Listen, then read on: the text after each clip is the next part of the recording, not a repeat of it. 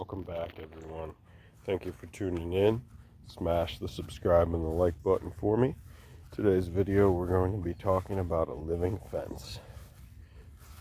So, you want to plant a living fence.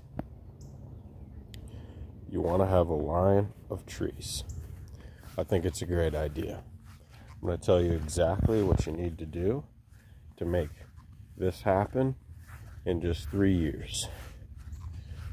All these trees were planted just about 3 years ago, and they were planted as small $20 trees about this height. No, probably smaller than this. Now the Leylands were planted very small, and they will fill out faster than the Thuja Green Giants. Thuja Green Giants were the $20 size at Lowe's. First thing you're going to need to do is measure out the space that you want to plant them in. So measure your line for your living fence, then measure out so I'd plant them every 5 feet or a shovel width apart. You could do 10, but that's for their max. That's when they're going to be maxed out. They'll reach each other at 10 feet. So if you want a faster closure, I would do 5 feet, and they will fill in. And when you go to Lowe's, you're going to want to buy you're not going to want to buy the big trees. So don't buy trees that are this size. Don't buy big trees, because they'll have a really hard time adjusting. So you're going to want to buy the $20 trees and let them become at home where you're going to plant them. Now, hopefully, wherever you're thinking about planting them, it is a sunny area, because if you're going to do the Thuja Green Giant Arborvitaes or the Leyland Cypresses, they both need a tremendous amount of sun.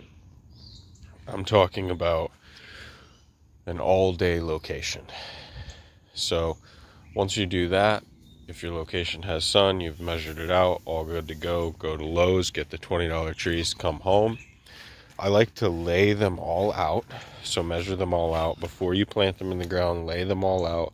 Take a spray can or something, mark where you want to plant all of them.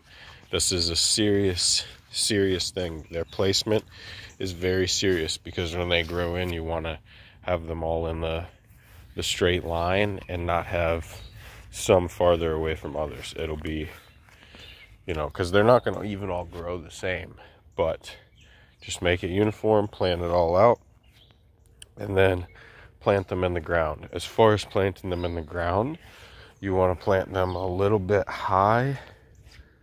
You don't want to plant them too low. I'm trying to see if I can get an example of how they're planted, but I can't even really see. With these Thujas, they're really nice because they're really thick at the base. I can't even really see the base, but okay, so there's the base, right where the root ball starts. So that's where you want to plant them, just flush with the root ball. You don't want to go too deep. You don't want to go up on the trunk and cause rot, and then you don't want to go too high either. So right where the root ball starts, plant it flush with that. And then it's best, it's not 100% necessary, but it's best if they're on a little bit of a hill so that they have good drainage. They could be planted on flat ground, but if they were on flat ground, I'd plant them a little bit higher up.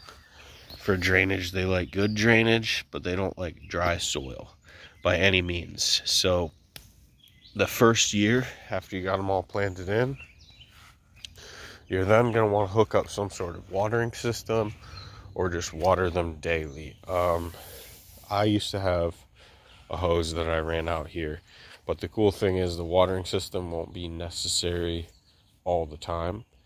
After that first year, when you have them consistently watered every day, if it doesn't rain, then you're going to be able to just let them naturalize and not water them anymore.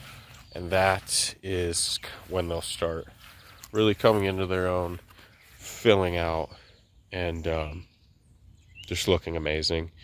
So all of them are pretty tall now. I'd say we're looking at 15 footers at least. They really grow during the summer. During the winter, they'll kind of take a rest, so don't be hard on yourself. But during the summer, they will absolutely take off. They have all grown probably a couple feet this season, so that's really good. Another thing is Hollytone is really the secret to them. So I use Hollytone that first year. You're going to want to put Hollytone down right away, and then probably every 6 months after that, and that'll get them to really take off and get a good start on them. So that's pretty much a walkthrough of the entire first steps and first procedures to getting your living fence in. Now, this is only 3 to 4 years in, but you can imagine 10 years in, the transformation this will do to the yard and the level of privacy it will give is definitely worth the time and energy it is to put them in. Even like right now, it's a pretty big payback, because I'm at the marker where they're way taller than me, so they are making a pretty big statement, but I'm just kind of waiting for them to fill in. So be patient with them. That first year they'll kind of be sleeping, and that second year they'll grow a lot more and get established, and then the third, fourth year they'll really start to take off, and then it's just uphill from there. So you can see that this is kind of the perfect spot to put. This is just a perfect spot to put a living fence, because you got the little bit of the hill, you've got the full sun aspects, and then as well you've got the just the fact that it can't be part of any other type of it can't be part of any other type of fence, as far as doing another type of tree here, a substitute to the Thuja. I really don't think there is one. It's a really great tree. It has a really deep, rich history. It's nicknamed the tree of life, and by planting one, you're really benefiting the land as well. Not only will they be providing oxygen and nutrients to the land, but they smell really good. They keep insects away. The smell of them is an insect repellent. They are a sacred tree. So the Thuja arborvitae it's the Thuja green giant arborvitae. I don't want there to be any confusion there. The Thuja green giant arborvitae. There's a lot of different iterations of this tree, so make sure you get the right one. Okay. Next to it, the sister trees, because I just want to see how much faster they grow. This is the Leyland Cypress,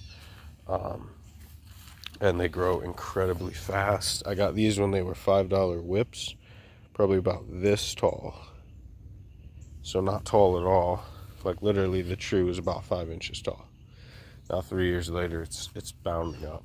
So I really think actually the younger that you'll actually get them is actually the better option, because it lets them establish.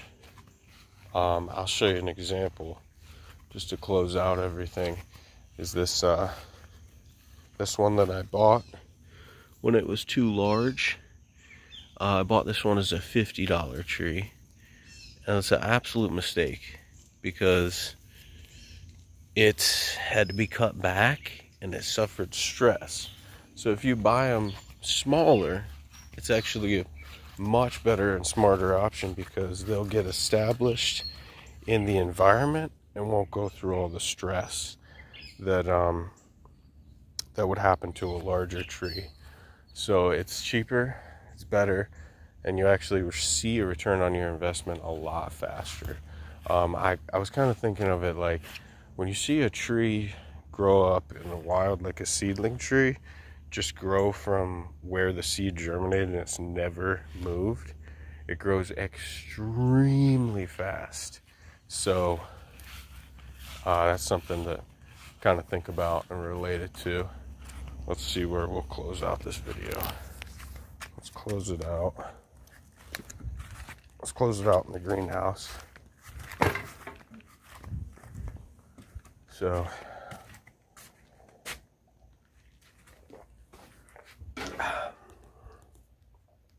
we are in the greenhouse. Really appreciate everyone watching. If you did watch to the end, greenhouse is looking pretty good. Not bad at all. There's definitely a lot of room in here this time of year. I've got to transplant out these peppers. Got a lot of work to do, but I wanted to give you guys a walkthrough. I know that a lot of people were interested in the living fence video, so I wanted to just literally give you a play-by-play of what I did so that people can just take that and do exactly that. All in, the investment's probably like maybe under $100 for, like, you'll probably need, depending on how long your living fence is, I don't know, 5 to 10 trees. Maybe get the, if you're going to do a lot, maybe get the $5 ones. They'll grow faster than you think. So let's turn it around, say bye. Thank you so much, everyone, for watching. Everyone stay tuned in for future episodes. Smash that subscribe button. I'm not going to stop posting plant content. Right now is the time of year where a lot of people shy away from their plants a little bit. They're like, you know, I don't want to. But trust me, your plants will, you'll reap the benefits. So with trees and with living fences like that, you can't give up on them that first year or forget about them. Water them and baby them, and then they will, you'll reap the benefits of healthy trees. So keep growing, everyone. Please have a great day, and keep watching. Thank you so much. Out.